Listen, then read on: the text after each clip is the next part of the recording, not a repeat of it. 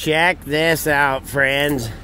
I'm up here today helping Nick Hawes running a 2554 John Deere loader, and in this job they're doing, it's an old cable blade Caterpillar. Oh Lord, let's see if we can't find some numbers on it and find out what year.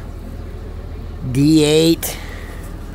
Wow, look at that. I mean, what a beauty. Oh man, just sitting there. Oh, it's got little itty bitty bull line on it. I was hoping for some 2-inch. Oh man, look at that. Is awesome. There's not a whole lot of these cable blades that I can remember that have the winch on them.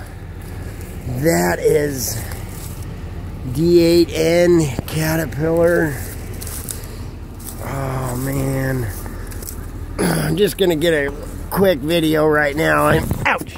Like I said, I just smacked my head horribly. Wow, what an awesome! Oh man. Anyways, tonight after I'm done, I'll get some more video.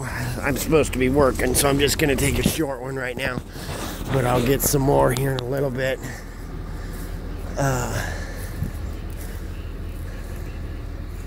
Holy man.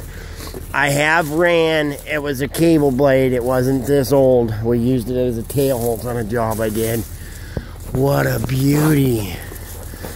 This has got to have the pony motor. Yes, the pony motor to start it right there.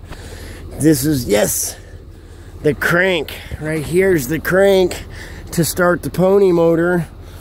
And then once the pony motor was in, I think this would be the transmission, high and low. I'll did some more.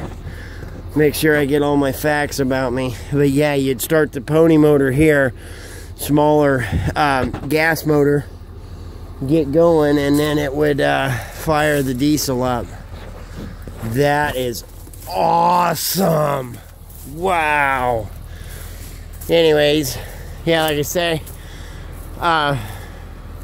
pretty nice John Deere loader too. He's over there. See if I can get a shot of him.